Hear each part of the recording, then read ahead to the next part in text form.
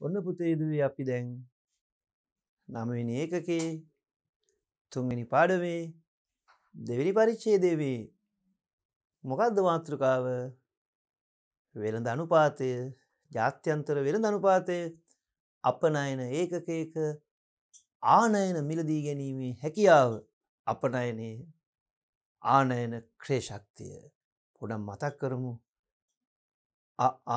සූත්‍රයේ අපනයන මිලදර්ශකයේ යටින් ආනයන මිලදර්ශකයේ වැඩි කරා 100න්. ඔබට මතකද කලින් පරිච්ඡේදයේ මම පොඩි ගෙදර වැඩක් දුන්නා.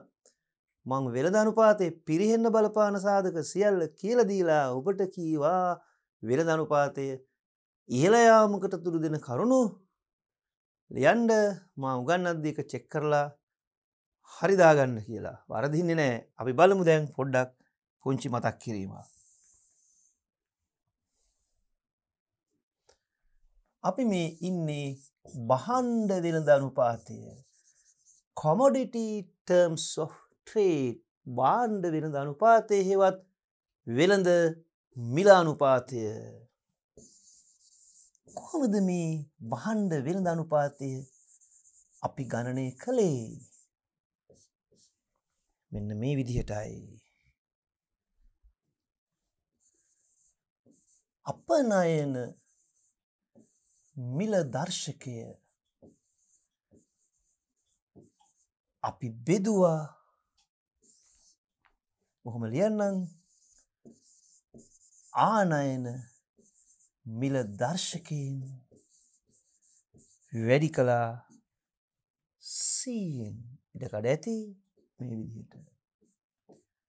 අපි පදනමක් වශයෙන් උදාහරණයක් ගත්ත කලින් පරිච්ඡේදයේදී අපනයන මිල දර්ශකයේ 100ක් වුණොත් ආනයන මිල දර්ශකයත් 100ක් වුණොතින් ඔන්න වෙළඳ අනුපාතය යගේ 100යි. ඊට පස්සේ අපි වෙළඳ අනුපාතයේ පිරිහිය හැකි පිරිහීමට අඩුවීමට තුරු දෙන හේතු කතා කරා.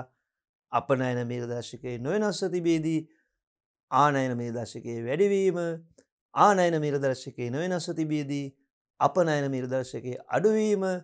මතකද? අපනයන මිල දර්ශකයේ අඩු වෙද්දී ආනයන මිල දර්ශකයේ වැඩිවීම. අපනයන මිල දර්ශකයේ වැඩි වෙන විට ඊට වඩා වේගයෙන් ආනයන මිල දර්ශකයේ වැඩිවීම ඊළඟ කතා කරා. ආනයන මිල දර්ශකයේ අඩු වෙද්දී ඊට වඩා වැඩි වේගයකින් අපනයන මිල දර්ශකයේ පාත වැටීම. සංඛ්‍යාත්මක උදාහරණත් අරගෙන අපි ඒක ඔබට තේරුම් කරා. දැන් අපි එහෙමනම් අපේ පියවරට යමු. අපනයන ආනයන අතර අනුපාතය.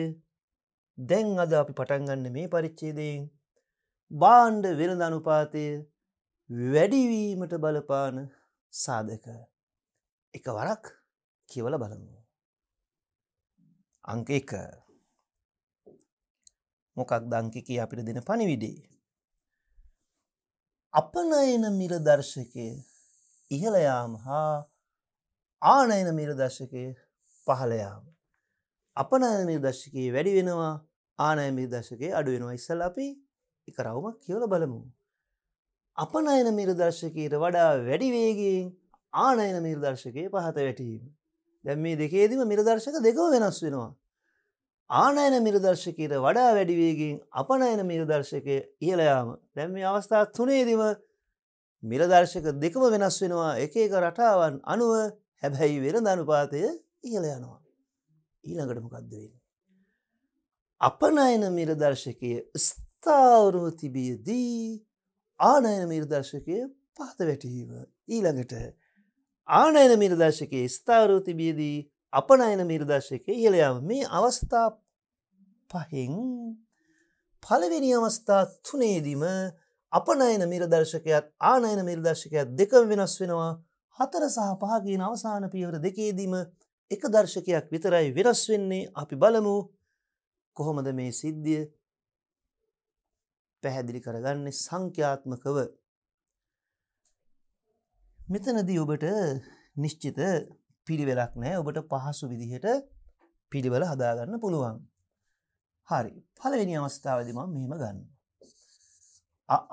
ඇයි මං කියන්නේ? ඔබට මතකයි මේ ලවයේ හරේ උඩ යට මාරුනොත් එහෙම සම්පූර්ණයෙන් වෙළඳ අනුපාතයේ විකෘති වෙනවා, උඩු යටිකුරු වෙනවා. අයන්න අපනයන මිල දර්ශකය මං කෙටියෙන් ලියන්නේ ආනයන මිල දර්ශකය වැඩි කිරීම 100. අපි පොඩි පසුබිමක් ඉස්සලා හදාගමු. අපනයන මිල දර්ශකයක් 100ට තිබුණා නම් ආනයන මිල දර්ශකයක් 100ට තිබුණා නම් ඔන්න වෙනද අනුපාතය 100ක් වෙනවා. අර පදනම් වර්ෂයකදී නිශ්චිතවම අපි ඔන්න ඒ විදිහට තමයි දර්ශකයක් පෙන්눔 කරන්නේ. දැන් මෙතනින් මේ පසුබිම තියාගෙන අපි මේ පැත්තේ බලමු කොහොමද මේ වෙනද අනුපාතයේ වැඩිවීමකට බලපාන කරුණු ටිකක් අපි ඒක highlight කරලා බලමු ලස්සනට. හොඳයි. එhmenan මෙන්න. දැන් මෙතන මේ ලවය හරය පිළිබඳ ප්‍රශ්නයක් නෙවෙයි. අපි හිතමු අපනයන මිල දර්ශකයේ 100 සිට 200 දක්වා වැඩි වෙනවා. ආනයන මිල දර්ශකයේ නොවෙනස්ව. දැන් අපි වැඩි කරලා බලමු උත්තරේ කීයද කියන්නේ. 100ට 100 කැපිලා ගියා. වෙනද අනුපාතය 200යි. එහෙමනම් 100ක් තිබිච්ච වෙනද අනුපාතය 200 දක්වා වැඩි වෙනවා. මේ සංඛ්‍යා දත්ත වෙනස් වෙද්දි කොහොමද? ආනයන මිල දර්ශකය වෙනස් වෙන්නේ නැහැ. අපනයන මිල දර්ශකය ඉහළ යනවා. ඉස්සලා අපි මේ දර්ශක දෙකෙන් එකක් විතරක් වෙනස් වෙන උදාහරණයක් දැන් ගත්තේ. දැන් ඔබ හරි දාගන්න ඔබේ ගෙදර වැඩ කොටසේ හදිස්සියවත් මේ ලියපු පොත හොයාගන්න අමතක වුණා නම් උතෙන්ට එද්දී කටු සටහනක් දාගන්න ඉක්මනින් වේගෙන් ලියන්න. පළවෙනි පියවරේ මම දුන්නේ ආනයන මිල දර්ශකය නොවෙනස්ව අපනයන මිල දර්ශකය වැඩිවීම. ආනයන මිල දර්ශකය වෙනස් වුණේ නැහැ. එදත් 100යි අදත් 100යි. අපනයන මිල දර්ශකය වැඩි වුණා 100 සිට 200 දක්වා වෙනද අනුපාතයේ හෙවත් අපනයන ඒකකයක ආනයන ක්‍රේ ශක්තිය ඔන්න වැඩි වුණා. ඒ පළවෙනි පියවර. පැහැදිලි? අපි බලමු දැන් දෙවෙනි අවස්ථාව. නැවත බලමු. මම මෙතන දැන් ඇතුලේ ඔන්න ඔය කොටසේ ලියලා පෙන්නන්නම් ඒක. හරි බලමු. හොඳයි බලන්න. දැන් දෙවෙනි පියවරේදී මම ගන්නෙ මොකක්ද? අපි මෙන්න මේ කොටස මෙතනින් පොඩ්ඩක් හරි. මේ ඔක්කොම එහෙම තිබුච්ච දේ කිසි ගැටලුවක් නැහැ. මෙන්න මගේ දෙවෙනි පියවර. මම මෙතන අංක 2 හැටියට ලියමු. බලමු. දැන් දෙවෙනි පියවර. මෙහෙමයි වෙන්නේ. බලන්න ඔයා ලියලා තියෙන එකේ පරීක්ෂා කරගන්න. අපනයන මිල දර්ශකයේ 100 වෙනස් වෙන්නේ නැහැ. ආනයන මිල දර්ශකයේ 50 දක්වා අඩු වුණොත් දැන් අනුපාතය හොදන්නකෝ. 50ට 1යි 100ට 2යි දෙකෙන් වැඩි කරා 100 ඔන්න වෙනද අනුපාතය 200යි. දැන් එදා 100ක්ව තිබිච්ච වෙනද අනුපාතය අද 200ක් වුණේ කොහොමද? අපනයන මිල දර්ශකයේ නොවෙනස්ව ආනයන මිල දර්ශකය අඩුවීම. දැන් චෙක් කරන්න. හරි දාගන්න. නැත්තම් වේගෙන් ලියන්න. කොහමද? අපනයන මිල දර්ශකයේ නොවෙනස්ව ආනයන මිල දර්ශකය අඩුවීම. හරි. දැන් අපි තුන්වෙනි පියවරට යමු.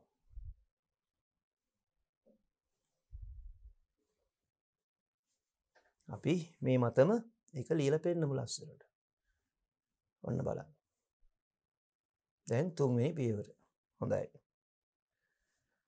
දැන් මෙතන අංක 3 වෙන්න එපැයි. මෙන්න.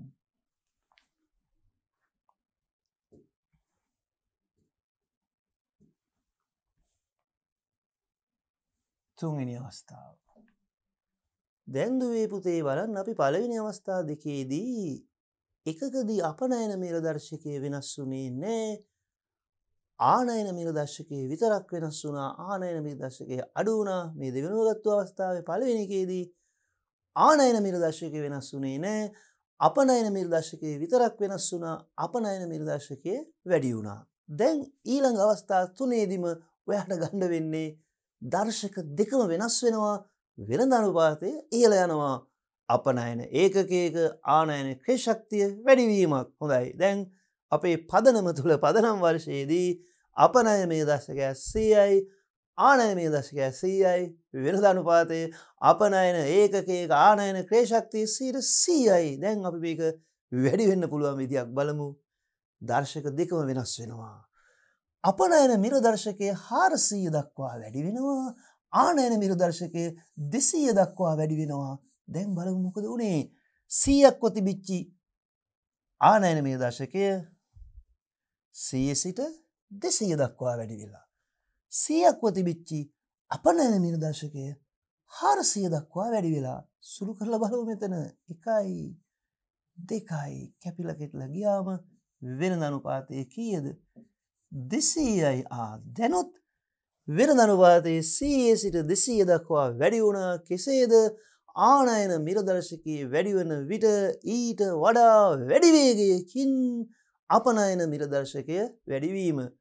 දැන් මම මෙතන හැමතිස්සෙම මේ එකම උත්තරයක් එන්න ගන්න. එතකොට ඔයාලට මේ පැටර්න් එක බොහොම පැහැදිලිව තර්කානුකූලව පහසුවෙන් තේරුම් ගන්න පුළුවන් නිසා ඉතින් මේක 200ම වෙන්න ඕනේ නැහැ. වෙනස් සංඛ්‍යාවක් දක්වා වැඩි වෙන්නත් පුළුවන්. දැන් තුන්වෙනි පියවර කොතනක හරි ඔයා ලියපු උත්තර පහ ඇතුළේ ඇති. හරි දාගන්න කොහොමද? ආනයන මිල දර්ශකයේ වැඩි වෙන විට ඊට වඩා වැඩි වේගයකින් අපනයන මිල දර්ශකය වැඩි වීම. හොඳයි. දැන් එතකොට තුන්වෙනි පියවරත් ඉවරයි.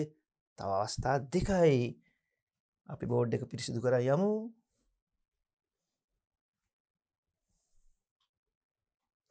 හොඳයි. දැන් මම ලියන්නම් හතරවෙනි පියවර.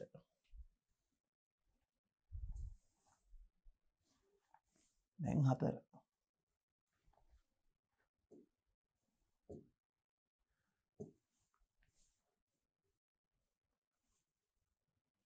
ඔන්න ලියමු. දැන් දර්ශක දෙකම වෙනස් වෙන්නේ. දර්ශක දෙකම අඩු වෙන හැටි ගමු. අපනයන මිල දර්ශකයේ 100 තිබිලා 50 දක්වා අඩු වුණා. ආනයන මිල දර්ශකයේ 100කට තිබුණා 25 දක්වා අඩු වුණා. මම මෙතන කපලා කොටලා ඉලක්කම් වෙනම සටහන් කරන්න අවශ්‍ය නැහැ. උත්තරේ ගණනය කරලා බලන්න. 25ට 1යි. 50ට 2යි. දෙවරක් 100. ඔන්න නැවතත් වෙළඳ අනුපාතය 200 දක්වා වැඩි වුණා. 100ට තිබිච්ච අනුපාතය 200 දක්වා වැඩි වුණේ කොහමද? දර්ශක දෙකම අඩු වෙනවා. අපනයන මිල දර්ශකයේ 100 සිට 50 දක්වා 150කින් අඩු වෙද්දී අගන්න පරිස්සමෙන් ආනයන මිල දර්ශකයේ 100 සිට 25 දක්වා 75කින් අඩු වෙනවා. දර්ශක දෙකම අඩු වෙනවා. අපනයන මිල දර්ශකයත් අඩු වෙනවා. ආනයන මිල දර්ශකයත් අඩු වෙනවා. අපනයන මිල දර්ශකයේ අඩු වෙන වේගයට වඩා වැඩි වේගයකින් ආනයන මිල දර්ශකය අඩු වෙනවා. නැවතත් වෙළඳ අනුපාතය වැඩිවීමක් ඉහළ යාමක්. අපනයන ඒකකයක ආනයන ක්‍රියා ශක්තිය වැඩිවීමක්. හොඳයි. දැන් අපි 5 වෙනි පියවරට යමු.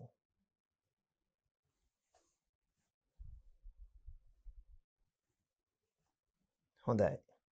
5 වෙනි පියවර. මෙන්න බලන්න.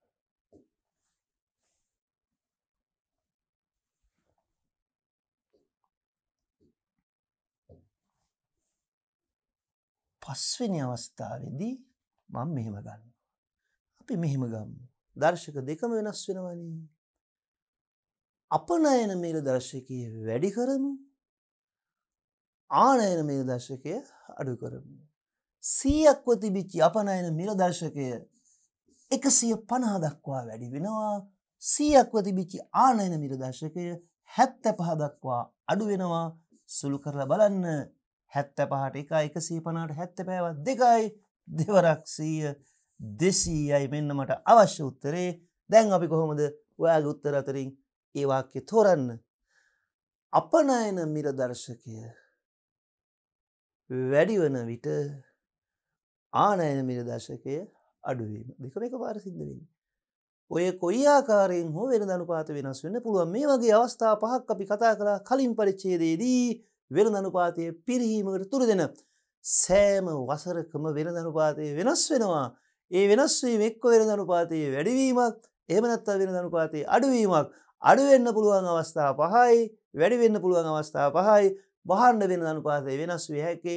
මේ සිදුවීම් පහයි එකතුව 10න් මිසක වෙන අන් කිසිම හේතුවක් මත නෙමේ. නිසා ඔබේ විභාගයේදී ඊට කලින් වර්ෂයේ එහෙම නැත්නම් ඊටත් එක වර්ෂයක් කලින් වෙළඳ අනුපාතයේ වෙනස් වීම පිළිබඳව ඔබට මැන දක්වන්න අදාළ පිළිතුරට හේතු දක්වන්න වෙනවා. ඉතින් ඔබේ විභාගයේ ප්‍රශ්න පත්‍රයේ දී තියෙන දත් අනුව ඔබට පුළුවන් හඳුනා ගන්න වෙළඳ අනුපාතයේ පිරිහුණා නම් පිරිහුණේ, වැඩි වුණා නම් වැඩි වුණේ, අපනයන ආනයන මිලදර්ශක අතරින් කවරක් වෙනස් වුණු නිසාද, කවරක් වෙනස් වුණු නිසාද? මම ඇයි එහෙම කියන්නේ?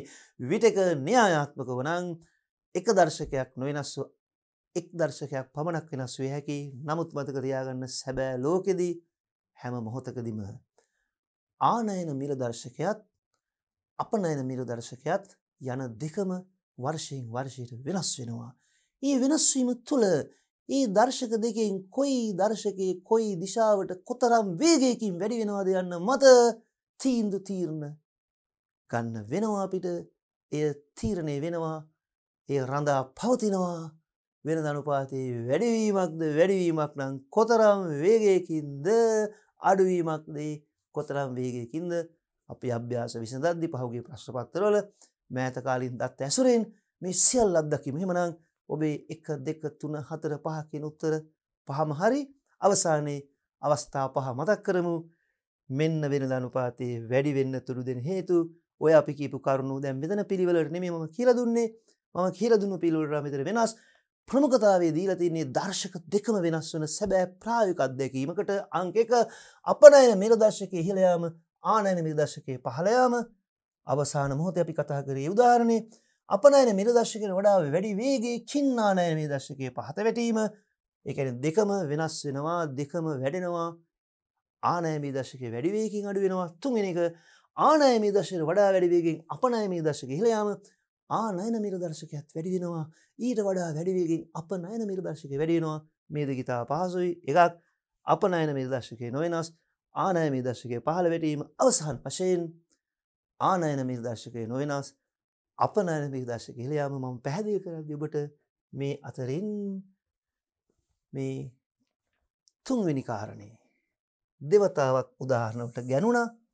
ඒක කමක් නැහැ. ඒක වැඩි වෙන්නේ අවස්ථා පහ හොඳින් හඳුනා ගන්න. අපි යමු ඊළඟ රූප රාමුවට. මේ සංඛ්‍යා දත්ත කිසිවක් පාඩම් කරන්න මතක තියාගන්න එපා. ඒක තහනම් මම රටාවක් හඳුනා ගන්න පොඩි ගෙනහැරපෑමක් උදාහරණයක් විතරයි මේ. හැබැයි මෙතන තියෙන්නේ සැබෑ දත්තයන්මයි. 2010 වසරේ ඉඳලා එක දිගට ගෙනහවා තව 2018 19 20 25 දක්වා හරි ඉන්න පුළුවන්. ඉතින් මේ රූප රාමුවේ තියෙන ඉඩකඩ තුල මම ඔබට පුංචි අත්දැකීමක් දෙන්නේ. සැබෑ වශයෙන්ම ශ්‍රී ලංකාවේ පසුගිය කාල වකවානුවක් තුල වෙළඳ අනුපාතය වෙනස් වෙච්ච හැටි මේ කිසිම සංඛ්‍යාවක් කටපාඩම් කරන්න මතක තියාගන්න එපා. අවශ්‍ය දත්ත සියල්ල එකලස් කළවම දෙන්නම්. අවශ්‍ය තැනදී මේ හුදෙක් අදාළ රටාව හඳුනා ගන්න ආකෘතියක් පමණයි. සැබෑ මිලක්කම් තියෙන්නේ. සැබෑ මිලක්කම් මහ බැංකු වාර්ෂික වාර්තා වලින් පුටාගත්තු දත්ත මේ තියෙන්නේ.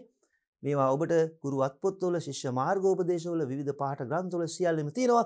ඒ කිසිවක් කටපාඩම් කරන්න එපා. කිසිම දත්තයක් කටපාඩම් කරන්න එපා. මම දැඩි ලෙස අවධාරණයෙන් කියන්නේ අවශ්‍ය දත්ත මතක තබාගත්තු සියල්ල කැටි කරලා දෙන්නම්. ඒ ටික මතක තියාගන්න. මේ වෙලාවට ඒක විභාගයේ ආසන්නයේ සමීපයේ අපි කතා කරන පුනරීක්ෂණ පාඩම් ඉදිරිපත් කරද්දී සැලසුම් කරලායි තියෙන්නේ. ඉස්සෙල්ලා අපි සිද්ධාන්ත හඳුනගනිමු හොඳින්. මේ බලන්න. වර්ෂය 2010 ඉඳලා 2014 දක්වා අවුරුද්දක් දෙකක් විතරක් අපි චෙක් කරලා බලමු. මෙන්න මේ විදිහටයි අපිට පණිවිඩය දෙන්නේ.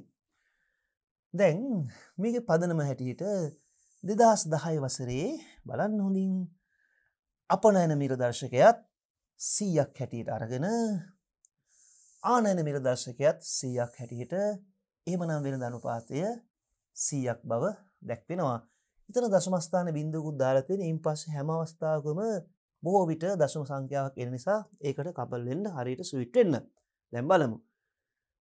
2011 12 13 14 15 16 17 කියන කාලය තුල ඔබ දකිනවා වෙනද අනුපාතය අර පදනම් වර්ෂයට සාපේක්ෂව 0.2ක මෙතන වැඩිවීමක් මෙතන ආසන්න වර්ෂයට සාපේක්ෂව අඩුවීමක් නැවත අඩුවීමක් එම අගේම පැවතීමක් මේ මම ලකුණු කරන්නේ ඍණ ලකුණක් එහෙම නෙමෙයි ඒක නිසා පරිස්සමට බලන්න මම පුංචි ඩොට් එකක් තියන්නම් පදනම් වර්ෂයට වඩා වැඩිවීමක් දැන් මං ආසන්න වර්ෂයේ සිට ගල්පන්නම් එතකොට 2011ට වඩා 2012 වෙනද අනුපාතය පිරීලා ඊට වඩා 2013 නැවතත් පිරීලා 14 එම අගේම තිබිලා තිනවා ඒ විශේෂ තත්වයක් මේ බලන්න මේ සංඛ්‍යා දත්ත දිහා බලපුවම ඒ විශේෂ තත්වයක් හැබැයි මෙතන බලන්න ඒ 2013 14 කාලයේ තුල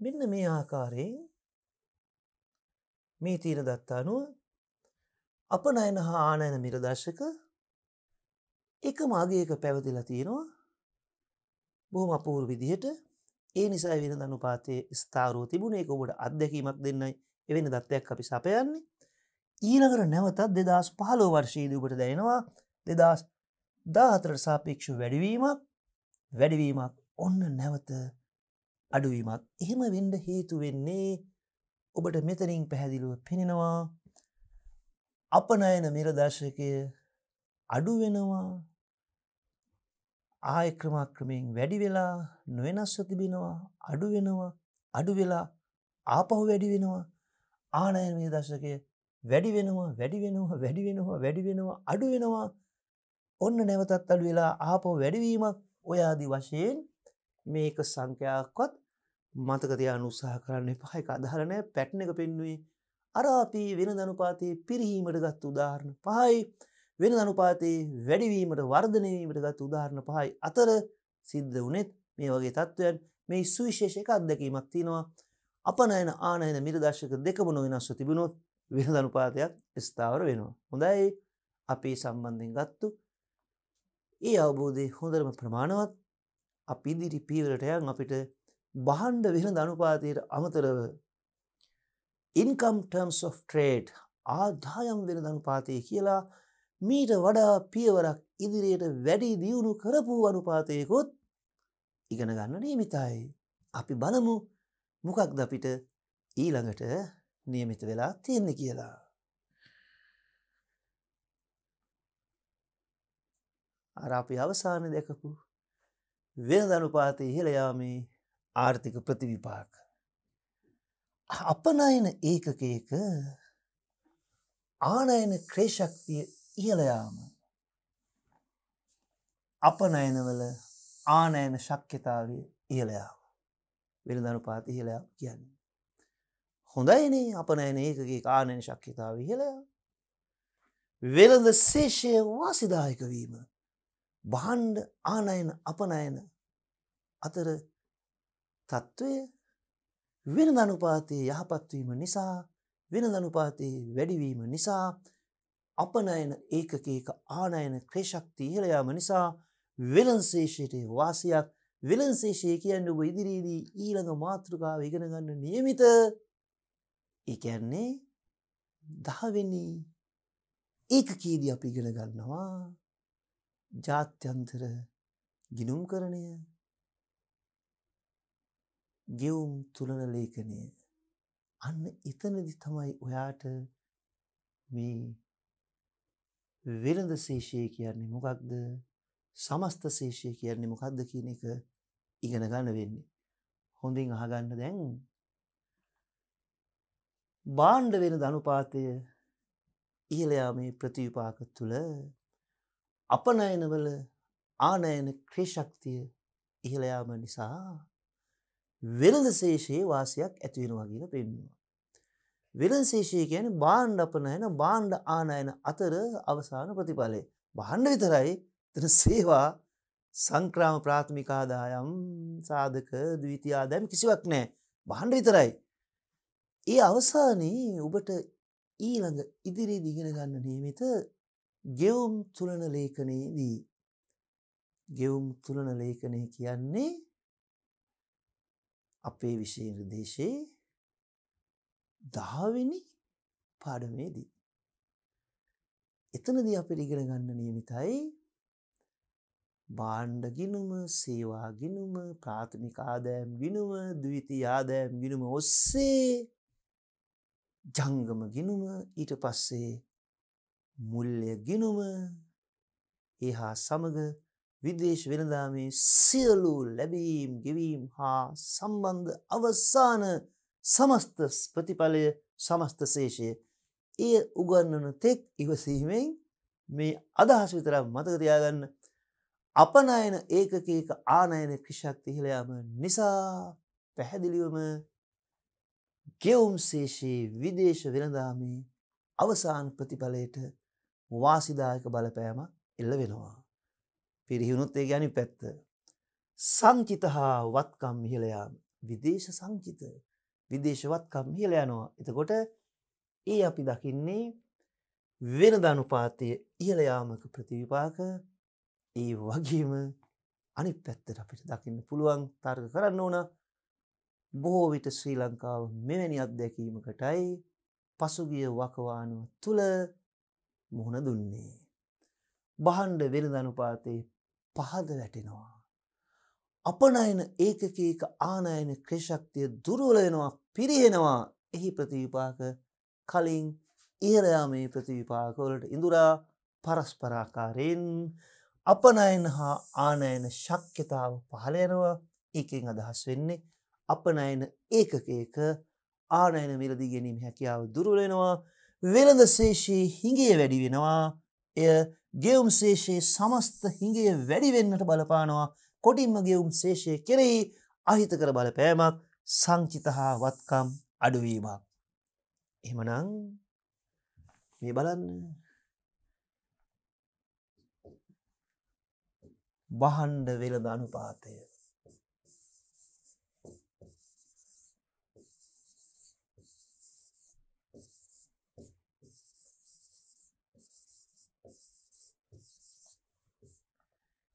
ඒ වැඩිවීමක්, ඉහළ යාමක් හෝ අඩුවීමක්, පහළ යාමක් නිසා වැඩිවීමකදී අපනයන ඒකකයක ආනයන ක්‍රියාශක්තිය වැඩි වෙනවා. ඒ වෙළඳ ශේෂය කෙරෙහි යහපත් බලපෑමක් ඇති වෙනවා. ඒ සමස්ත ශේෂය කෙරෙහි යහපත් බලපෑමක් ඇති වෙනවා. විදේශ සංචිත හා විදේශ වත්කම් වැඩි වෙන්නට තුරු දෙනවා. හැබැයි ඊට ප්‍රතිවිරුද්ධ ආකාරයෙන් ඒ අඩුවීමක්, පිරිහීමක් ඇති වුණොත් අපනයන ඒකකයක ආනයන ක්‍රියාශක්තිය පහත වැටෙනවා. වෙළඳ ශේෂය කෙරෙහි අහිතකර බලපෑමක්, එය සමස්ත ශේෂය කෙරෙහි අහිතකර බලපෑමක්, විදේශ වත්කම් හා සංචිත අඩුවීමට හේතුවක්. ඔබ මූලික වශයෙන් ඒ මතකයේ රැඳෙමින් ඉදිරියට යන්න භාණ්ඩ වෙළඳ අනුපාතයට අමතරව තවත් තිබෙනවා අපිට ඉගෙන ගන්න අනුපාතයක්. ආදායම් වෙළඳ අනුපාතය. ඒ ගැන අදාළ පැහැදිලි කිරීම හොඳින් නිරීක්ෂණය කරන්න. හොඳින් බලන්න දැන් මෙතෙක් ඉගෙන ගත්තු මේ commodity terms of trade භාණ්ඩ වෙළඳ අනුපාතයේ හෙවත් වෙළඳ මිල අනුපාතයේ අපි ගණනය කළේ හුදෙක් අපනයන මිල සහ ආනයන මිල ගණන් ඔස්සේ අදාළ දර්ශක යොදාගෙන ගණනය කිරීම.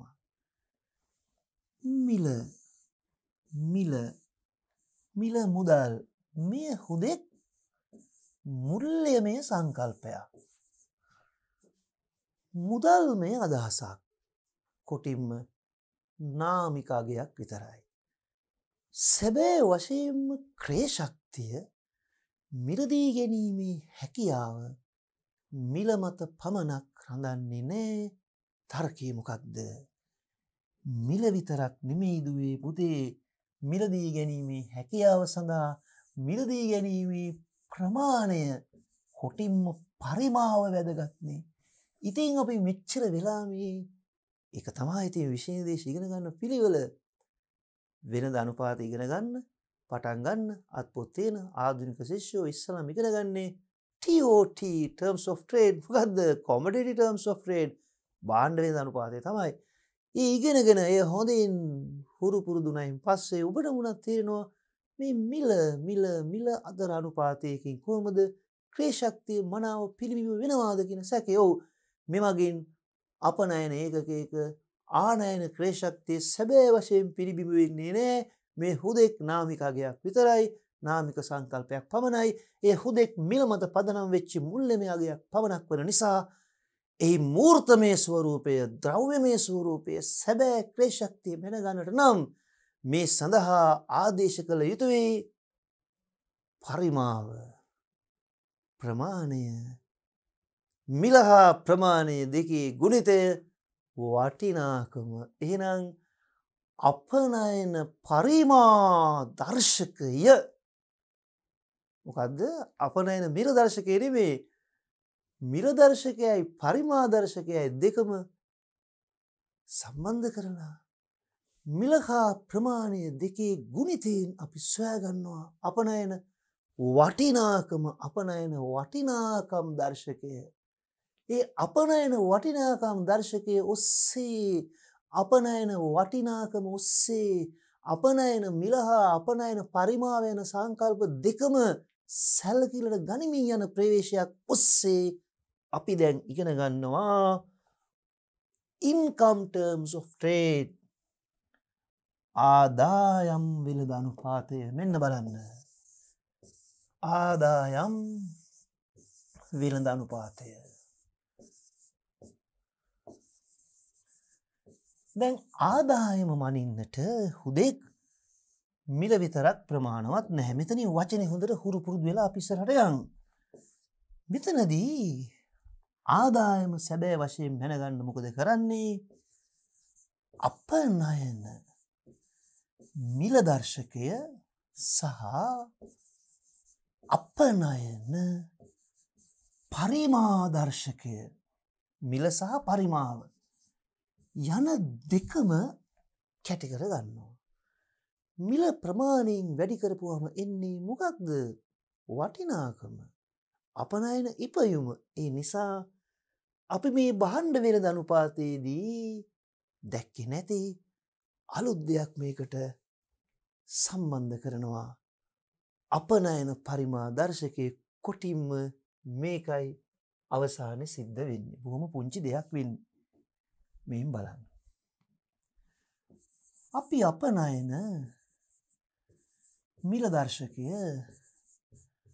ආනයන මිල දර්ශකයෙන් බෙදලා 100න් වැඩි කරලා හොයාගත්තනේ භාණ්ඩ වෙළඳ අනුපාතය හේවත් වෙළඳ මිල අනුපාතය. කොටින්ම ඔය භාණ්ඩ වෙළඳ අනුපාතය මේ නම් හොඳට පුරුදු වෙන්න. හේවත් වෙළඳ මිල අනුපාතය ගුණ කරනවා. ඒකයි ගණිතමය වශයෙන් තහවුරු වෙන දේ අපනයන පරිමාදර්ශකයෙන්. එහෙම කිව්වත් උත්තරේ එනවා. අපි විනින් ප්‍රවේශයක මේක ගන්නෙ. දැන් බලන්නකො ඉස්සලා අදහස. භාණ්ඩ වෙළඳ අනුපාතය හෙවත් වෙළඳ මිල අනුපාතය අපනයන මිල දර්ශකය ආනයන මිල දර්ශකයෙන් බෙදලා 100න් වැඩි කරානේ. අන්න ඒ දර්ශකය අපනයන පරිමාදර්ශකයෙන් ගල්පගත්තයින් පස්සේ මිල හා පරිමාවේ ගුණිතය ආදායම මිල ප්‍රමාණයෙන් වැඩි කරපුවා මොකද වෙන්නේ? පාරිභෝගික කියන වේදම නිෂ්පාදනයේ අයභාරය. මිල හා ප්‍රමාණයේ ගුණිතය ආදායමනේ. ඒ නිසා අපනයන මිල දර්ශකයේ හා අපනයන පරිමාදර්ශකයේ ගුණිතය ලවය හැටියට අරන් අර පුරුදු විදියට ආනයන මිල දර්ශකයේ හරය හැටියට යොදලා ගණනය කරපුවාම එනවා income terms of trade ආදායම වෙළඳ අනුපාතය. එයයි සැබවින්ම අපනයන ඒකකයක ආනයන ක්‍රේ ශක්තිය මෙන දැක්වීම සඳහා ප්‍රයෝජනවත් වෙන්නේ හුදු සංකල්පයක්ම පමණයි. භාණ්ඩ වෙළඳ අනුපාතය ඒ න්‍යායාත්මක පිළිබිඹුවක් පමණක්මයි. ඒ සැබෑ ප්‍රායෝගික තත්ත්වය අවබෝධ කරගන්නට කොටින් අපනයනයෙහි ආනයන ක්‍රේ ශක්තිය සැබවින්ම නිවැරදිව දැනගන්නට ඒ සමත් වෙන්නේ නැහැ. භාණ්ඩ වෙළඳ අනුපාතය සමත් වෙන්නේ නැහැ. ඒ නිසා ඊට විකල්පයක් වශයෙන් පියවරක් වැඩි දියුණු කරපු තවත් අනුපාතයක් අපි ඉගෙන ගන්නවා. අපනයන මිලදර්ශකයේ වැඩි කිරීම අපනයන පරිමාදර්ශකයේ ඔස්සේ income terms of trade ආදායම් වෙනද අනුපාතය අපි එතෙන්ට යමු. මේ ඔයා දකින්නේ අපනයන මිලදර්ශකය ආනයන මිලදර්ශකයෙන් බෙදලා සීම් වැඩි කරපුවම ගන්න මෙතෙක් ඉගෙන ගත්තු භාණ්ඩ වෙළඳ අනුපාතයේ ස්වභාවය. මෙන්න මේ අපනයන මිලදර්ශකයට අමතරව අපි මෙතෙන්ට අපනයන පරිමාදර්ශකයත් ගැලපුවයින් පස්සේ එන අගය ගැනයි මේ කියන්නේ. මම කියවගෙන ගියපු දේ අපි පොඩ්ඩක් බලමු සාරාංශ කරලා. මෙන්න බලන්න. ඉහත ගණනය කරන ලද වෙළඳ මිල අනුපාතයේ හරය සහ ලවය යන දෙකෙහිම දැක්වෙන්නේ මිල ගණන් පමණයි. එබැවින් මෙමගින් අපනයනවල ආනයන ක්‍රේෂ්‍යක්තිය එතරම් නිවැරදි මැන ගැනීමක් කළ නොහැකි. නිවැරදි ලෙස මැනගත හැකි නොවේ. නිවැරදි මැන ගැනීමක් නොහැකියයි තර්ක කළ හැකි. කියපු දෙහිමයි මේ සාරාංශ කරලා කියන්නේ. දැන් අහගන්න මේ අනුව අපනයනවල ආනයන ශක්්‍යතාව අපනයනයන්නේ ආනයන ක්‍රේෂක්තිය අපනයනවල ආනයන ශක්්‍යතාව වඩාත් පුළුල් ලෙස මැන දැක්විය හැකි විකල්ප දර්ශකයක් අපනයනවල ආනයන ක්‍රේෂක්තිය වඩාත් පුළුල් ලෙස මැන දැක්විය හැකි විකල්ප දර්ශකයක් ගණනය කළ හැකි එනම් අපනයන මිල ගණන් සහ අපනයන පරිමාව යන දෙකෙහිම ගුණිතය මිලයි ප්‍රමාණයයි දෙකම දෙකේ ගුණිතය. මේ බලන්න වැදගත්ම කොටස. එක පොඩ්ඩක් අපි ලයිට් එකක් දාලා බලමුද? ඔන්න බලන්න. එන්න මං ඒක අරන් පෙන්නන්නම්. ඔයාට හොඳට ඒක ප්‍රතිරූපේ මතක තියෙන්න ඕන. ඇහැට යන්න ඕනේ. අපි මෙන්න මේකයි මම පෙන්වන්න හදන්නේ. අපනයන මිල සහ පරිමාව දැන දෙකෙහිම ගුණිතය. ඔන්න ඕක හොඳට අහගන්න. ඔච්චරයි තියෙන්නේ. මෙතන ඉගෙන ගන්න සුවිශේෂ දේ. හැබැයි ඒ සමග ඒ දර්ශකයේ යගේ අතිශයින් ප්‍රායෝගිකව වඩාත් ඉහළ වටිනාකම යුක්ත වෙනවා.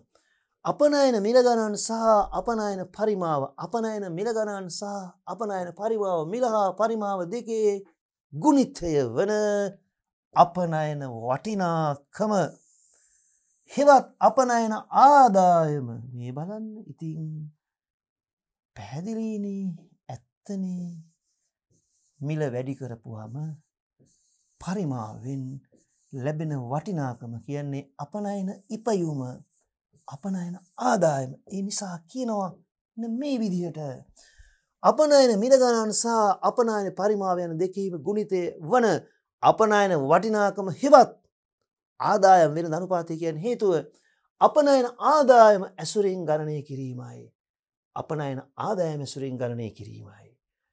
ඒ නිසාම අපි මේට කියනවා එය ආදායම් වෙළඳ අනුපාතයේ වශයෙන් හඳුන්වයි income terms of trade. ITT කියලා කියනවා ඒකට. ඒක පොත්පත්වල වෙනම බලමු ඉතින් මේ දේවල්. ඔය තියෙන්නේ බලන්න. එමනම් the purchasing power in terms of the price of imports. මේ ආනයන මිල දර්ශකයේ price of imports PM මේ කෙටියෙන් පෙන්නන්නේ. Of the value price times quantity මිල ගුණ කළොත් ප්‍රමාණයෙන් of a country's exports. ITT income terms of trade. කොහොමද මේ කියන්නේ බලන්න. අපනයන මිල වැඩි කරනවා අපනයන ප්‍රමාණයෙන් එය බෙදනවා ආනයන මිල දර්ශකයෙන්. ඒකයි මේ කියන්නේ the purchasing power in terms of අනුපාතයක් වශයෙන් price of imports ආනයන වල අනුපාතයක් වශයෙන් ගන්නවා the value price times quantity මිල වගේ කී ගුණයක්ද ප්‍රමාණය වටිනාකම of a country's exports price times quantity කියන්නේ value කියන එකයි. එකපාරක් කියවන්න. the purchasing power in terms of price of imports price of imports of the value of a country's exports. ITT, income terms of trade. අපනයන මිල තමා මේ price X කියන්නේ. Exports මිල අපනයන මිල, quantity exports අපනයන පරිමාව, ඒ දෙකේ ගුණිතය බෙදනවා ආනයන මිල දර්ශකයෙන්. The income terms of trade ITT is an index of the value වටිනාකම, value of exports divided by the unit value price of imports. අපනයන වටිනාකම බෙදනවා ආනයන මිලෙන්, ආනයන ඒකක මිලෙන්. The value of exports measured in terms of import goods. Hari, it corresponds to the commodity terms of trade multiplied by බහන්ඩ වෙනද අනුපාතයේ ගුණ කළොත් මොකෙන්ද multiplied by the volume of export as a result of the capacity to import prices. ඒකේ අපනයන වැඩි වෙන්න ආනයන ක්‍රය ශක්තිය වැඩි වෙනවාද යන්න හඳුනා ගන්නට නම් අපිට කියනවා අපනයන මිල ගුණ කිරීම අපනයන පරිමාව අන්න බෙදනවා ආනයන මිල. ඕක තමා සංකල්පේ. අපි සරල සිංහලෙන් මේ හඳුනා ගනිමු. මෙන්න තියෙනවා අර කීපු කතන්දරෙත් මෙතන තියෙනවා. ඔබ ඊට පහලින් පැහැදිලිව පේනන සිංහල යෙදුව බලන්න. අපනයන මිල දර්ශකයේ වැඩි කිරීම අපනයන පරිමා දර්ශකය එය බෙදනවා කවරකින්ද? ආනයන මිල දර්ශකයෙන්. ඔන්න උත්තරේ එන විදිය. ආදායම් වෙනද අනුපාතය යනු අපනයන ආදායමෙහි ආනයන ක්‍රය ශක්තිය මැන දැක්වීම සඳහා භාවිතා කරන දර්ශකයයි. අපනයන ආදායමේ ආනයන ක්‍රය ශක්තිය. අපනයන ආදායම හොයන නම් මිල පමණක් මදි. මිල දර්ශකය වැඩි කරනවා පරිමා දර්ශකයෙන්. එතකොට එනවා අපනයන වටිනාකම් දර්ශකය, අපනයන ඉපයුම් දර්ශකය, අපනයන ආදායම් දර්ශකය. ඒ ආනයන මිල දර්ශකයෙන් බෙදූ විට ආදායම් මිල අනුපාතය. ඒක මිල මත අනුපාතය නෙමේ. අපනයන වටිනාකම හා ආනයන මිල අතර අනුපාතය අන්න සැබවින්ම අපනයන ආදායමෙහි ආනයන ක්‍රය ශක්තිය. ආදායම් වෙනද අනුපාතය මැනීම සඳහා පහත සමීකරණ යොදා ගනි. මම මෙතන උපුටාරම් පෙන්නලා තියෙනවා ඉස්සරලා. ඉංග්‍රීසියෙන් ඕකට ගන්න පදනම. ඒක ඊට වඩා ඔබට හොඳට පැහැදිලිව පෙනෙන්නට සිංහලෙන් පරිවර්තනය කළා තියෙනවා. ඒකට සාක්ෂියක් වශයෙන් තමයි මම මේ ඉහළින් උපුටාගෙන පෙන්වන්නේ. index of export price අපනයන මිල දර්ශකයේ වැඩි කළා. export quantity index අපනයන පරිමා දර්ශකයෙන් බෙදනවා index of import prices. මේ පහලින් තියෙන සූත්‍රය දිහා හොඳින් ඇහැ යොමු කරන්න. මෙතන වඩාත් හොඳින් ඔබට ඒක පැහැදිලි වෙනවා. මෙන්න මෙතන. ඔය තියෙන්නේ ඕම් බලන්න. දැන් අපි යමු ඉදිරියට. ඊළඟ පියවරේ උදාහරණයක් වශයෙන් ගණනය කරනවා. යම් වර්ෂයක අපි හිතමු මේ සැබෑවටම යම් වර්ෂයක තිබිච්ච දර්ශකයක් අවුරුද්ද මොකක්ද කියන එක ඔබට මතක තියාගන්න අවශ්‍ය නැහැ. මේ උදාහරණෙම තියෙනවා ඔබට උගන්වන්න නිර්දේශිත ගුරු මාර්ගෝපදේශ ශිෂ්‍යාත් පොත්වල. එතකොට ඔයාලට තව පාරක් මේක තහවුරු වෙයි. ඒක මේ මම ගත්තේ වර්ෂයේ යම් වර්ෂයක. වර්ෂය මොකක්ද කියලා හිතන්න එපා. ඒකයි මම ඉලක්කමක් ගන්නෙත්. මෙන්න අපනයන මිල දර්ශකය, මෙන්න ආනයන මිල දර්ශකය, මෙන්න අපි මෙතෙක් මේ කතා කරන වැදගත්ම දර්ශකය. මේකට අලුතින් එන අපනයන පරිමා දර්ශකය. මේක තමයි මෙතනදී වැදගත් වෙන්නේ. කලින් දර්ශක දෙක අපි දන්නවා. අපනයන මිල දර්ශකය, ආනයන මිල දර්ශකය. උදා එහෙමනම් දැන් මොකක්ද අවසාන වෙලා තියෙන්නේ? මේ අපනයන මිල දර්ශක 3.5 වැඩි කරනවා. අපනයන පරිමා දර්ශකය 116.4න් එය බෙදනවා ආනයන මිල දර්ශක 108.4න්. මෙන්න එනවා උත්තරේ වෙළඳ අනුපාතය. දැන් මෙතන පෙන්වන්නේ මේ අපනයන ඉපයුම. මේකයි මේ 11113ක් පෙන්වන්නේ. රුපියල්ද මිලියනද ඩොලර්ද පවුම්ද කියලා මම මොකුත් උතන සඳහන් කරේ නැහැ. ඔබ එයින් දැනගන්නට අවශ්‍ය වැදගත්ම දේ තමයි අපනයන මිල දර්ශකයයි අපනයන පරිමාදර්ශකයයි දෙකේ ගුණිතය අපි මෙතන මේ බලන්න මෙන්න මේ දෙකේ ගුණිතය තමයි මේ අරගෙන තියෙන්නේ ඒ කාණයන මිල දර්ශකයෙන් බෙදලා සීම් වැඩි කරා උත්තරය ආවා. අපි ඊළඟ පියවරට යමු. එහෙම තව දුරටත් පැහැදිලි වෙනවා. භාණ්ඩ වෙළඳ අනුපාතය අපනයන පරිමා දර්ශකයෙන් ගුණ කිරීමෙන්ද ආදායම් වෙළඳ අනුපාතය ලබා ගත හැකියි. දැන් භාණ්ඩ වෙළඳ අනුපාතය අපි හිතමු නිකන් සංඛ්‍යාවක් මෙහෙම හිතන්නකෝ. අපනයන මිල දර්ශකයේ 100යි. ආනයන මිල දර්ශකයත් අපි හිතමු 100යි. එහෙමනම් වෙළඳ අනුපාතය ඉන්නේ මේ විදිහටනේ.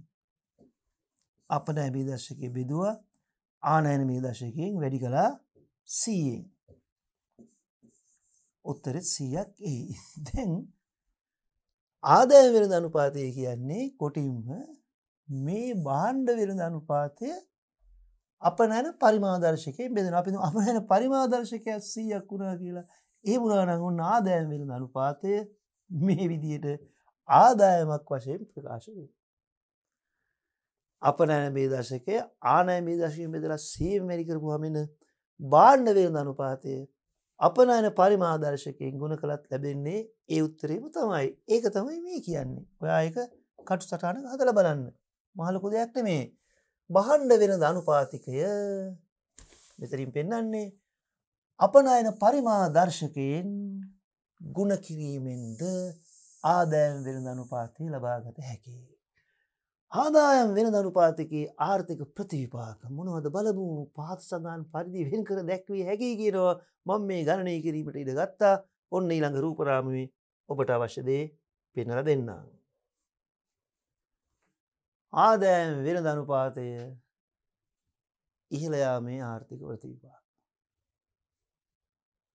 ආදායම් වෙළඳ අනුපාතය ඉහළ යාමේ ආර්ථික ප්‍රතිවිපාක වාසියක් නේ. අපනයනවල ආනයන ක්‍රය ශක්තිය වැඩි වෙනවන අපනයන ආදායමේ ආනයන ක්‍රය ශක්තිය වැඩිවීම සැබවින්ම වාසිදායකයි මෙන්න ඒ වාසිය බලමු.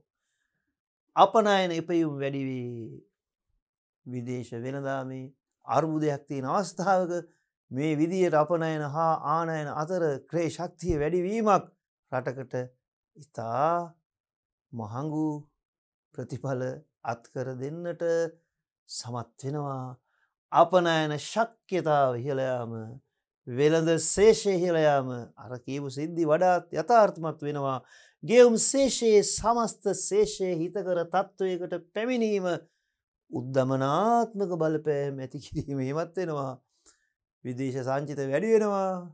එය ඔබට මතකයි මුදල් බැංකු පාඩමෙත් අපි ඉගෙන ගත්තා. විදේශවත්කම් වැඩිවීමක් ඔස්සේ එය උද්ධමනකාරී බලපෑමකට තුඩු දෙනවා. එනිසා වෙළඳ අනුපාත ඉහළ යාම ප්‍රසාරණාත්මක බලපෑමකටත් හේතු වෙනවා. ඒවා හොඳින් කළමනාකරණය කරගන්න අවශ්‍ය වෙනවා. රට තුළ ජාතික දේශීය නිෂ්පාදිතය වැඩි කර ගැනීම තුළින් ඒවට ඒ උද්ධමන බලපෑම් තනුක කරගන්න පුළුවන්. එහෙනම් පහළ යාමේ ප්‍රතිවිපාක. ආනයන වියදම ඉහළ යනවා. අර්ථ ප්‍රතිවිරුද්ධ දේවල් කියන්නේ. ආනයන ශක්්‍යතාවය පහළ යනවා. වෙළඳ ශේෂය අඩු වෙනවා, පහත වැඩෙනවා. ගෙවුම් ශේෂයේ සමස්ත ශේෂය අහිතකර තත්වයකට පත් වෙනවා. ඉතින් ඒ විට උද්ධමනාත්මක බලපෑම් අඩු විය හැකියි. අපිට මේ ආදායම් වෙළඳ අනුපාතයේ සමග තව සුවිශේෂ ගමනක් යන්න තියෙනවා. මේ පරිච්ඡේදය අවසන් වෙන්න මොහොතක් කලින් මෙන්න බලන්න. මාතෘකාව බලන්න මම කියලා දීලා මෙතෙන්ට එන්න. වෙළඳ අනුපාතයේ සහ මූර්ත ජාතික ආදායම අතර සම්බන්ධතාවය. අපි වෙනම මේක පැත්ත ඉගෙනගෙන කැඳගෙන ඉමු අපේ ස්ලයිඩ් එක. දුවලා පුතාලට මතකයි අපි ජාතික ආදායම ගැන කතා කරා. ඔය ජාතික ආදායම ගැන කතා කරද්දි මම ඔබට කීවා විදේශ වෙළඳාමේදී මේ ගැන අපි නැවතත් කතා කරනවා මූර්ත ජාතික ආදායම කියන සංකල්පය කියලා. එතනදී යමක් පැහැදිලි කරා විදේශ වෙළඳාමේදී වඩාත් හොඳින් ඉගෙන ගැනීමේ කොන්දේසි යටතේ ඊට යටත්ව හරි. දැන් මගේ දුව පුතා බලන්න තර කරන්න මොකක්ද මූර්ත ජාතික ආදායම කියන්නේ?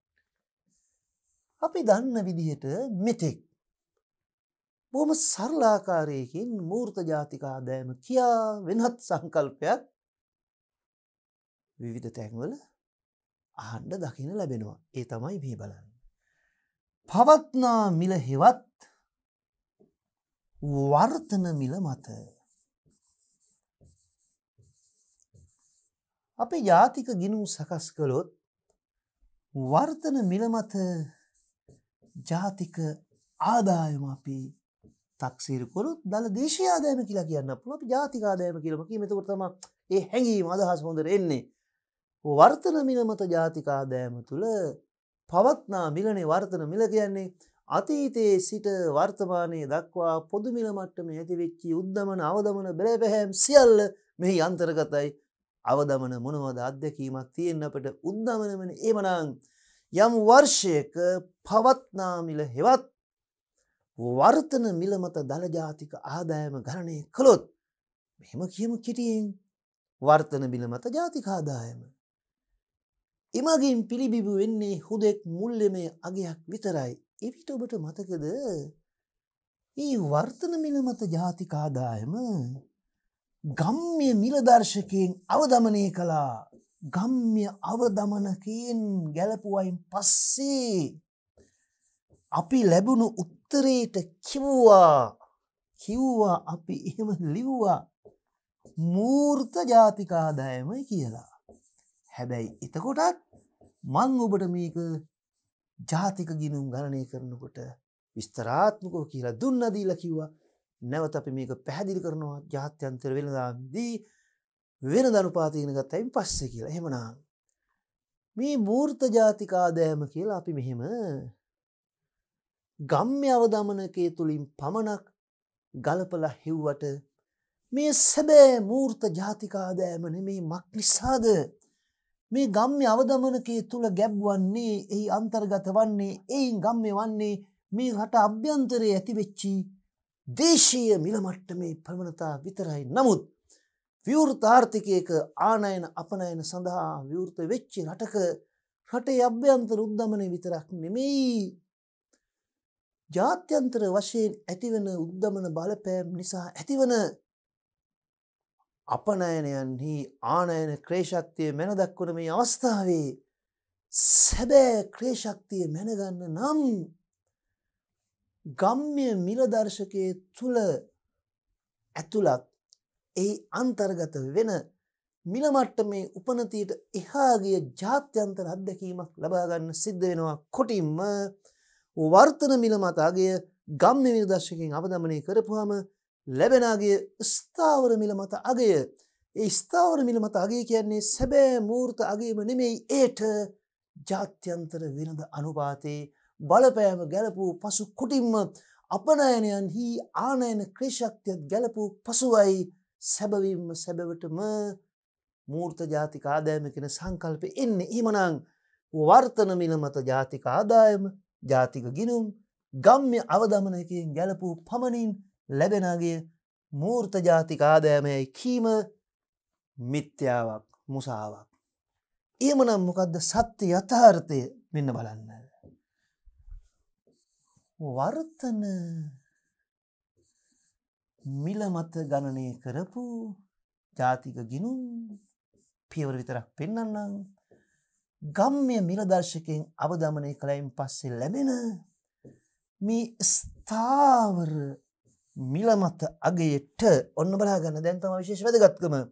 ස්ථාවර මිල මත අගයට අපි ගලපනවා ජාත්‍යන්තර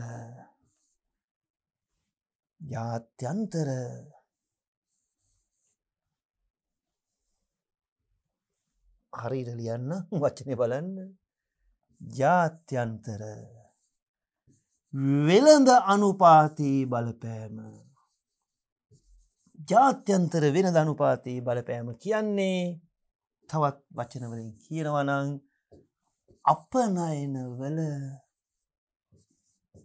ආනයන ක්‍රය ශක්තිය. එහෙමනම් මූර්ත ජාතික ආදායම කියන්නේ ජාතික ආදායමේ ක්‍රය ශක්තියයි. ජාතික ආදායමේ සැබෑ ක්‍රය ශක්තිය මෙන්න දැක්වීමට නම් වර්තන මිල මත ගණනය කළ ජාතික ආදායම් දත්තයන් ගම්ම්‍ය අවදමනයකින් ගැලපූ පසු ලැබෙන ස්ථාවර මිල මත අගයට තවත් ගැලපුමක් කළ යුතුයි. ඒ තමා අපනයනයන්හි ආනයන ක්‍රය ශක්තිය මැන දැක්වෙන ජාත්‍යන්තර වෙනද අනුපාතයේ බලපෑම. එවිටයි ලැබෙන්නේ සැබවින්ම සැබෑවට මූර්ත ජාතික ආදායම. දැන් අපි කියවලා බලමු. අපි නවත්තපු තැන හිමින් සීරුවේ. දැන් ඔයාලට මේක තේරුම් ගන්න ලේසි වෙන්නයි මම මේ පසුබිම කියලා දුන්නේ. හිමින් සීරුවේ කියලා දෙන්න මේ පරිච්ඡේදයේ විතරක් නෙමෙයි මේ පාඩමත් මෙතනින් අවසන් වෙනවා. හොඳයි අපි බලමු වෙනද අනුපාතයේ සහ මූර්ත ජාතික ආදායම අතර සම්බන්ධතාවය. මූර්ත ජාතික ආදායම යනු මිල මට්ටමේ උච්චා වචනයන් බැහැර කර ගණනය කළ පසු ලැබෙන ජාතික ආදායමයි. බොහෝ විට වර්තන මිල මත ජාතික ආදායම ගම්ම්‍ය මිල දර්ශකයේ මගින් අවදමනය කළ පසුව ලැබෙන්නේ මූර්ත ජාතික ආදායම් බවට මතයක් පැවතුනත් එම මතය වැරදි. නැවතත් බලන්න. අවධාරණයෙන් බලන්නය. බොහෝ විට වර්තන මිල මත ජාතික ආදායම ගම්ම්‍ය මිල දර්ශකයේ මගින් අවදමනය කළ පසුව ලැබෙන්නේ මූර්ත ජාතික ආදායම් බවට මතයක් පැවතුනත් ඒ වැරදි. මොකක්ද මේ වැරදි මතය? මම මෙතෙක් වෙලා ඔයාට කියාගෙන ආවේ ඒක තමයි. මේ බලන්න.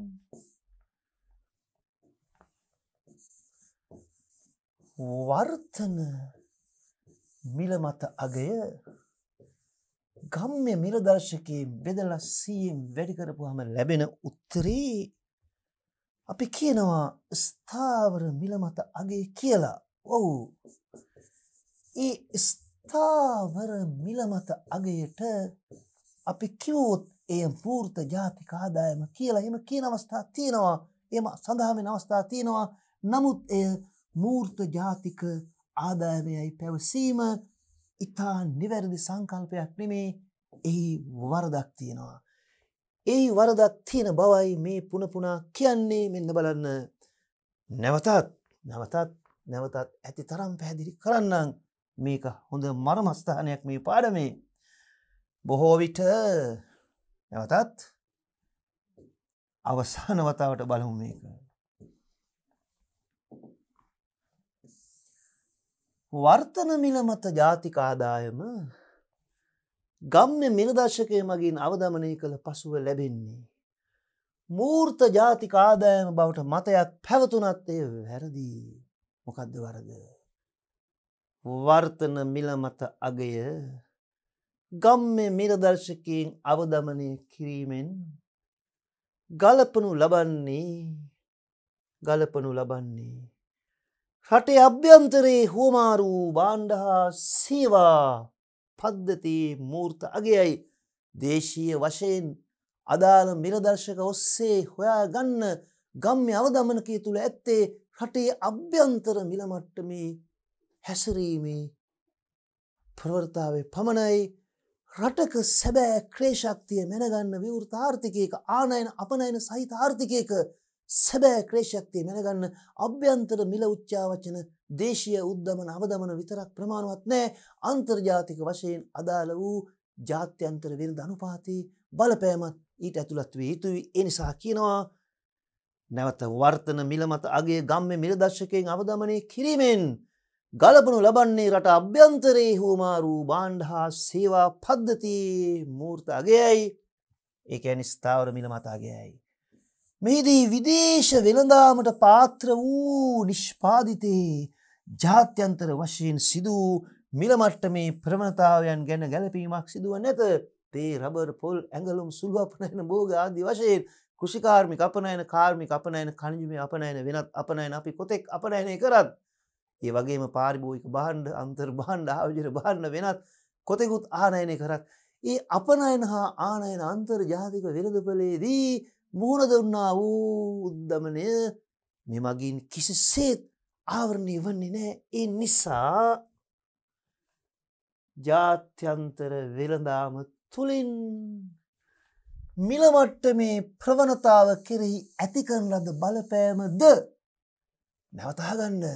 ජාත්‍යන්තර වෙළඳාම තුලින් මිල මට්ටමේ ප්‍රවණතාව කෙරෙහි ඇති කරන බලපෑමද ගැළපූ පසු ලැබෙන අගය සැබෑ වශයෙන්ම මූර්ත ජාතික ආදායම ලෙස සැලකිය යුතුයි. එහෙමනම් සැබෑ මූර්ත ජාතික ආදායම කියන්නේ වර්තන මිල මත අගයට ගම්ම්‍ය මිල දශකයේ ගැලපීමෙන් පසුව ඒට අන්තර්ජාතික වෙළඳ අනුපාතයේ බලපෑම හෙවත් අපනයනයන්හි ආනයන ක්‍රේශක්තියද ගැලපූ පසු අගයයි. ජාත්‍යන්තර වෙළඳාම තුළින් ඇති වූ බලපෑම ගණනය කළ යුත්තේ අපනයන මිල දර්ශකයේ මගින් සහ ආනයන මිල දර්ශකයේ මගිනි. කොටින්ම ජාත්‍යන්තර වෙළඳ අනුපාතය තුළින්. ඒකයි ඔය අපනයන මිල දර්ශකය හා ආනයන මිල දර්ශකය කියලා පුන පුනා කියන්නේ.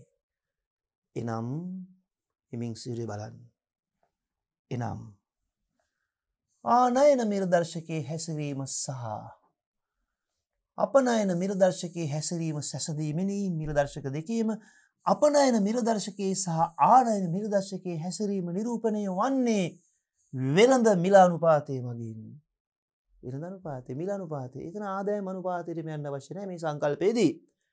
මේ නිසා මූර්ත ජාතික ආදායම ගණනය කිරීමේ නිවැරදිම ක්‍රමවේදය බලන්න. ස්ථාවර මිල මත ගණනය කරන ලද ජාතික ආදායමට ජාත්‍යන්තර වෙළඳ අනුපාතයේ බලපෑම ගැලපීමයි. මම නැවත ඒක පැහැදිලි කරන්නම් මෙන්න මේ විදිහට.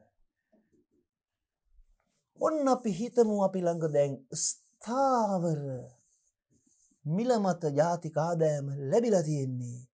ඒ වර්තන මිල මත අගේ ගම්ම්‍ය මිල දශකයෙන් අවදමනය කරලයි දැනටමත් ලැබිලා තියෙන්නේ. නමුත් ඒ විතරක් ප්‍රමාණවත් නෑ ජාතික ආදායමේ සැබෑ ක්‍රේශක්තිය මැනගන්නට. ඒ නිසා මූර්ත ජාතික ආදායම මැනීම සඳහා මේට අපි ගලපනවා වැඩිවීමක් නම් එකතු කරනවා අඩුවීමක් නම් අඩු කරනවා. ජාත්‍යන්තර වෙළඳ අනුපාතයේ බලපෑම. අන්න එවිට ලැබෙන්නා වූ පිළිතුරට අපි සැකහැර කියනවා මූර්ත ජාතික ආදායම. එවිට අන්තර්ජාතික වශයෙන් මිල මට්ටමට ඇති වූ බලපෑමක් ගැලපිලා රට අභ්‍යන්තරයේ මිල මට්ටමට ඇති වූ බලපෑමක් ගැලපිලා සියලු බලපෑම් ඔස්සේ සැබවින්ම මූර්ත ජාතික ආදායම අපට ලැබෙනවා.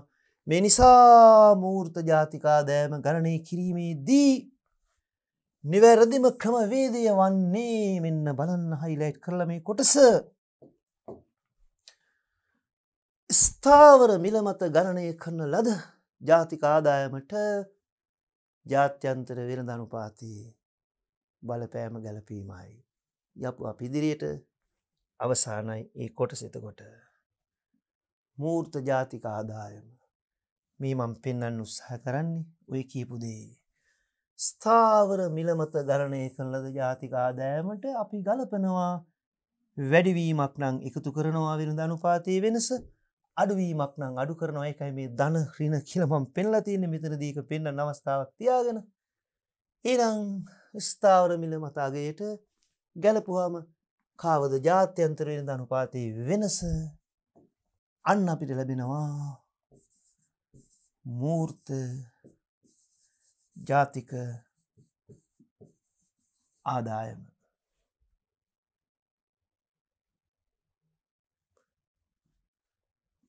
මේ වාක්‍ය කියවමු. ස්ථාවර මිල මත දල ජාතික නිෂ්පාදිතය නොවෙනස්ව ජාත්‍යන්තර වෙළඳ අනුපාතය ඉහළ ගියහොත් මූර්ත ජාතික ආදායම වැඩි වෙනවා. එවිට අපනයන ඒකකයක ආනයන ශක්්‍යතාව වැඩි වී මූර්ත ජාතික ආදායමද වැඩි වී. ඒක අනිත් පැත්ත. ස්ථාවර මිල මත ජල ජාතික නිෂ්පාදිතය වෙනස් නොවී පවතිද්දී ජාත්‍යන්තර වෙළඳ අනුපාතය පහළ වැටුනොත් මූර්ත ජාතික ආදායම අඩු වෙනවා. අපනයන ඒකකයක ආනයන ශක්්‍යතාවය මූර්ත ජාතික ආදායමද අඩු වේ. මේ බලන්න ඒකට පුංචි ගැලීමේ සටහනක්. මේ අකුරු ඇතුලේ තියෙන අකුරු වලට පේනවාමදි මම කියලා දෙන්නම්. මේ පියවර පහක් තියෙනවා බලන්න. පළවෙනි පියවරේ තියෙන්නේ මම ලියලා පෙන්නන්නම්. වර්තන මිල මත ජාතික ආදායම. දෙවෙනි පියවරේ පෙන්නන්නේ ගම්ම්‍ය මිල දර්ශකය. අන්න වර්තන මිල මත ජාතික ආදායම ගම්ම්‍ය මිල දර්ශකයෙන් අවදමනය කළා. දැන් තුන්වෙනි පියවරේ එනවා. මේ ඇතුලේ මම පෙන්නලා තියෙන්නේ ස්ථාවර මිල මත ජාතික ආදායම අවශ්‍යම වචනේ ලියන්නම්. ස්ථාවර මිල මත ජාතික ආදායමට හතරවෙනි පියවරේදී අපි ගලපනවා ජාත්‍යන්තර වෙළඳ අනුපාතයේ බලපෑම. ඒකට ගැලපුවා වැඩිවීමක් එකතු කරා අඩුවීමක් නම් අඩු කරා ජාත්‍යන්තර වෙළඳ අනුපාතය. හෙවත් අපනයන ඒකකයක ආනයන ක්‍රේශක්තිය ඔන්න එවිට ලැබුණා. කවුද? මූර්ත ජාතික ආදායම. ජාත්‍යන්තර වෙළඳ අනුපාතය පිළිබඳ උගන්වන කොටසේ අපි අවසානයේ ආවා. අවසන් මිනිත්තු කිහිපය බලන්න. ඔබට මම මේ කියන ගලාගෙන යාම මේ සටහන මේ විදිහට හොඳින් හිතේ මතක තියෙන්න ඕන. කියන්න පුළුවන් වෙන්න ඕන. ලියන්න පුළුවන් වෙන්න ඕන. මෙන්න මේ විදිහට. වර්තන මිල මත ජාතික ආදායමට අපි ගලපනවා කවද? ගම්ම්‍ය මිල දර්ශකය. කෙටින් ලියන්නම්. මේ ගම්ම්‍ය මිල දර්ශකය ගැලපු පසුව අපිට ලැබෙනවා අගයක්. ඒට අපි කියනවා ස්ථාවර මිල මත ජාතික ආදායම. එසේ ලැබූ ස්ථාවර මිල මත අගයට ඔන්න අපි ගලපනවා අපි මෙතෙක් මේ කතා කරගෙන එන ජාත්‍යන්තර වෙළඳ අනුපාතයේ බලපෑම. මම කෙටියෙන් ලියන්න. වෙළඳ අනුපාතය. එය ගැලපූ පසු ලැබෙනවා පිළිතුර ඔන්න මූර්ත ජාතික ආදායම. මෙන්න බලන්න. එතකොටයි අපිට ලැබෙන්නේ වඩා නිවැරදිව අදහස ගන්න මූර්ත ජාතික ආදායම. එහෙමනම් අපි මේ කොටසත් එක්ක 9 වෙනි ඒකකේ 3 වෙනි පාඩම අවසන් වෙනවා. ඊළඟට ඔබ 4 වෙනි පාඩම ඉගෙන ගන්නවා. අන්තර්ජාතික සහයෝගීතාවය. ඒකයි නියමිත. 10 වෙනි පාඩමේදී අපි ඊළඟ කොටස බලමු. මොකක්ද අපිට ඉගෙන ගන්න නියමිත කියලා. ඉදිරියට ගලාගෙන යන්නේ මේ විෂය නිර්දේශය අපනයන ආනයන ව්‍යුහයන් හා ගෙවුම් තුලන ලේඛනය දක්වා. නැවත මුණ ගැහෙමු. ඔබට ජය.